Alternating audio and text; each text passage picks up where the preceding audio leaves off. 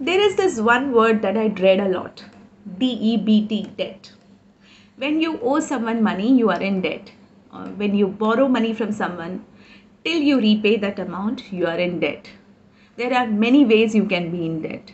When you take a loan, it can be any kind of loan. It can be mortgage loans, it can be student loans, medical loans, or any kind of personal loans. And second is credit card. Each time you swipe your credit card, you are in debt till you clear the outstanding on your credit card statement. But wait, this video is not about technicalities of debt. I am 100% debt-free person, and I developed a debt-free mentality very early in life.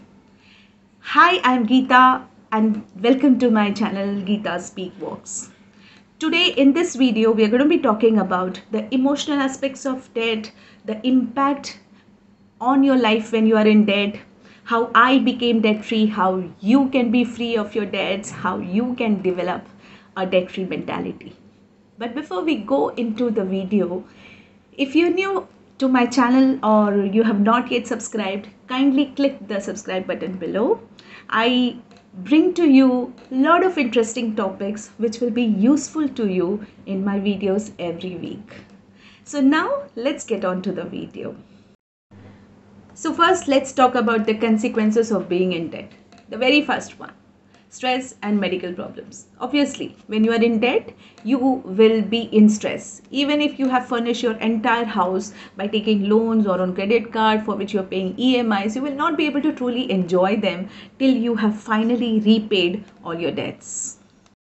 Second is imbalanced lifestyle.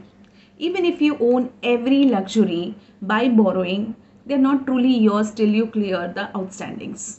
We tend to try to match up to other people's lifestyles by borrowing, by using credit cards indiscriminately, and this adds to our liabilities and we stay burdened all our life.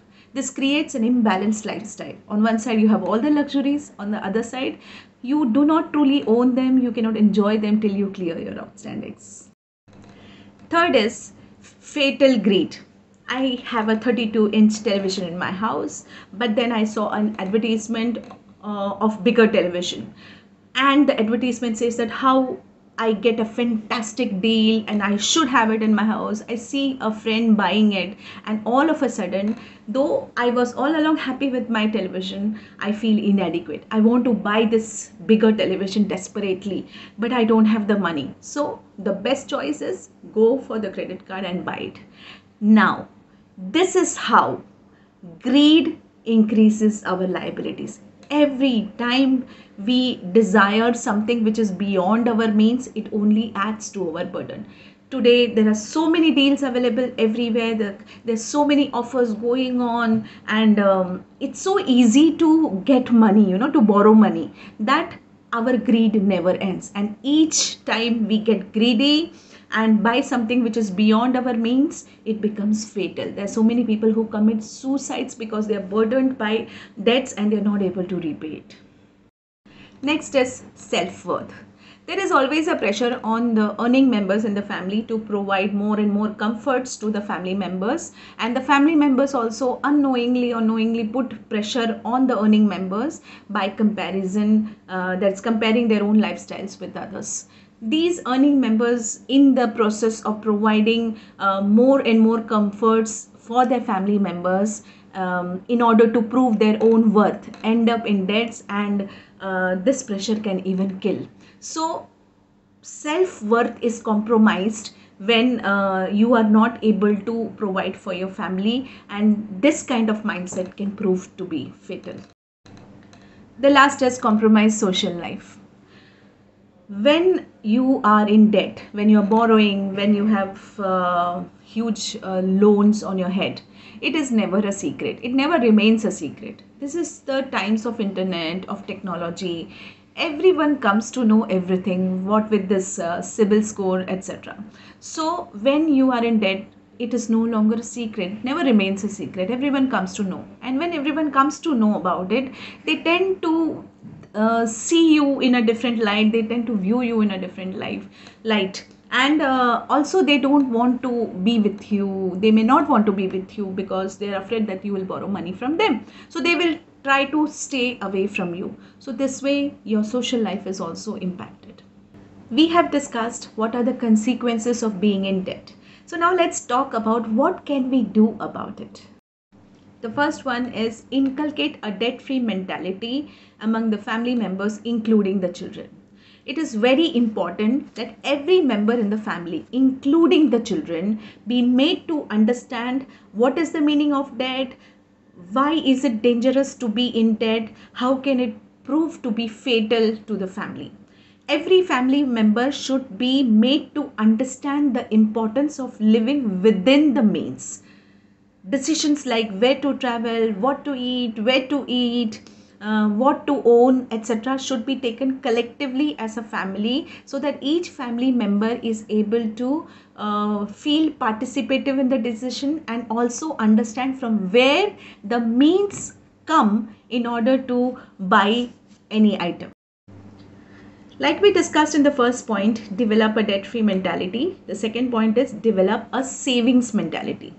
Let it be a game within the family or even a game with yourself, try to save as much as possible money that on a daily basis, and at the end of the month see who has saved the maximum money for the family, and that person gets a small treat out of it. So this way what happens is that it becomes a family habit to focus more on savings rather than on spendings. It is very, very important to develop a savings mentality. Better to save than to spend recklessly and create more debts for the family. Next is mindful planning of borrowings. Even if you have to borrow or take a loan, every such plan to borrow should be accompanied by how you are going to repay the loan or the money that you borrowed till the last rupee you owed.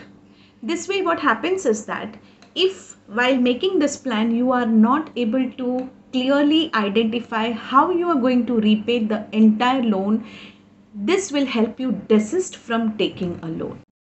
The next is set a limit to your credit card spendings. It is so easy to get a credit card nowadays. I remember that recently I got a credit card from a bank, and the total limit was around 3.5 lakh rupees or something like that. I don't even remember the limit because I have no intention of spending that much. Now what happens is that when you get a credit card with such huge spending limit, your brain automatically says, wow, I can spend so much of money. But then your brain does not tell you that, okay, you can spend so much money, but you also need to repay so much money. So it is very, very important to put a limit on your credit card spendings. I'm not talking about the limit that the bank levies on the credit card. I'm talking about your own limit. One way of doing this, if you have this tendency of using credit card very frequently, one way you can do is that paste a small chit on your wallet or put a chit in your wallet where you can see it the moment you open the wallet. On that chit, put a figure of what you want to limit as your credit card spending. So each time when you open your wallet to take out the credit card, you will see that limit, and that limit will remind you that no, you cannot afford to spend beyond this limit, because then you will have to bear the burden of repayment. Next is use an encashable talent. Every person has some talent or the other. You also would have some talent which you can actually encash. It can be a flair for music, it can be a flair for writing, dancing, or creating videos, etc. So promise yourself that whatever money you will earn out of your encashable talent, only that money you will use for buying or for acquiring any luxuries or any wishes in your bucket list. This way what happens is that this will encourage you to do something good, and also will limit the temptation of procuring your wish list items from your hard earned money, which is necessary to meet your daily life expenses. So find out your encashable talent. If you feel you don't have any such talent, learn something. Okay, learn something, try to acquire that kind of talent. The last is prioritize repayment of your debts. This is my own secret. Whenever I had loans in past, I always used to make it my number one priority. I still use credit cards, but whenever I use my credit card, I make it my topmost priority to repay the outstanding on my credit card statement at the end of the month, the first thing. So, repayment of your debts and loans should be your number one priority. Every single rupee that you earn extra should go into repayment of your loans and debts. Every month, when you get your income, your number one priority should be repayment of your loans. Developing this kind of a debt free mentality is extremely important to be debt free all your life. What do you get in return? Think about it. When you go to sleep, you don't have any liabilities on your head. You don't owe anyone anything. And that feeling should make you proud of yourself, should make you happy. And that is the reason why it is so important to develop that debt free mentality. If today was the last day of my life, I would die in peace with the thought that I may not be rich, but I am debt free. I am not liable to anyone. I don't owe anything to anyone. And that feeling would give a lot of peace in my mind. So, these were my tips on how to be debt free in your life and how to develop a debt free mentality. If you found this video useful, please don't forget to click like button below, and please don't forget to click the subscribe button and the small notification bell next to it, because I keep coming up with different topics which will be very useful to you and which will be very interesting as well. With this, we come to the end of this video. Thank you so much for being with me through this entire video, and till the next video, happy living, my dears.